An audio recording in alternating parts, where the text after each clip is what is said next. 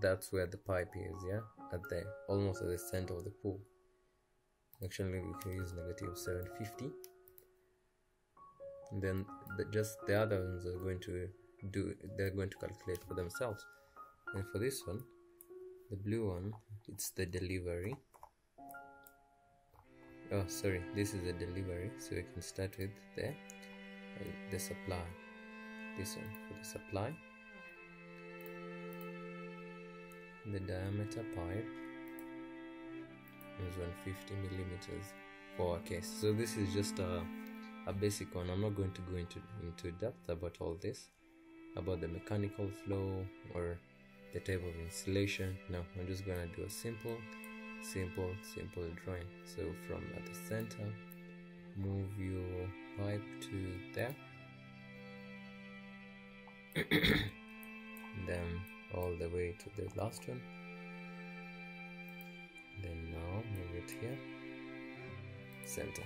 Okay, so you see it has already rerouted itself. Now just connect these other ones up to there, and then just make sure you just do all the others like that, from there to here.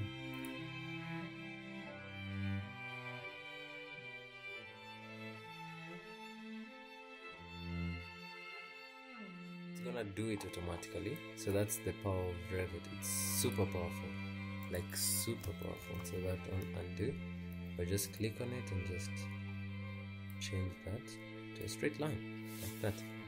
Super responsive and super fast. And we missed one pipe over here, but it's okay. So from there to there we have it. It's so easy. See, it seems like magic, you know.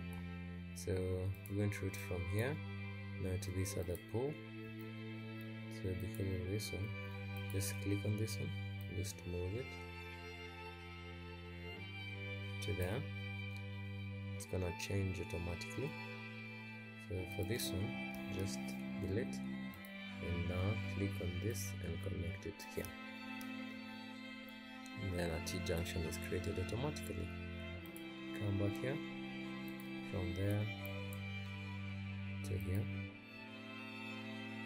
then from there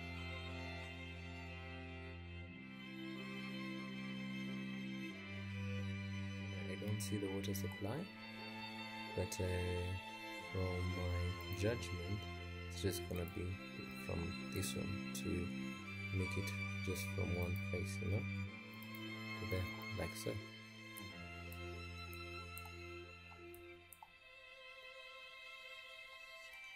So the delivery line is gonna come from here, the water is gonna come from here, so I can just place it, I can just draw it from here.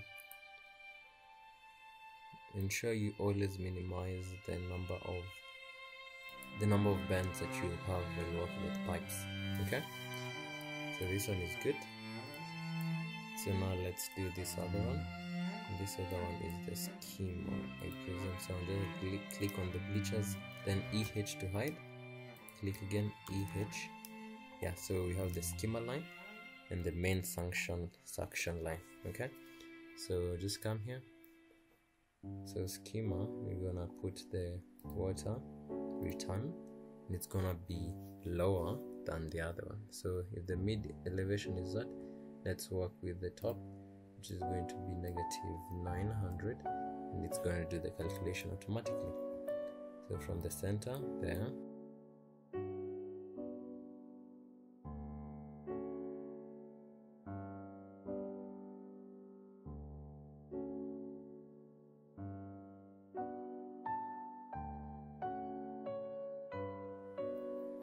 so back to the main suction line, so this one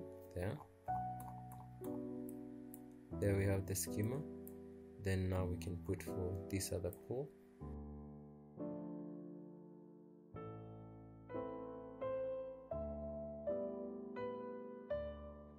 So I'm gonna change the diameter of that one.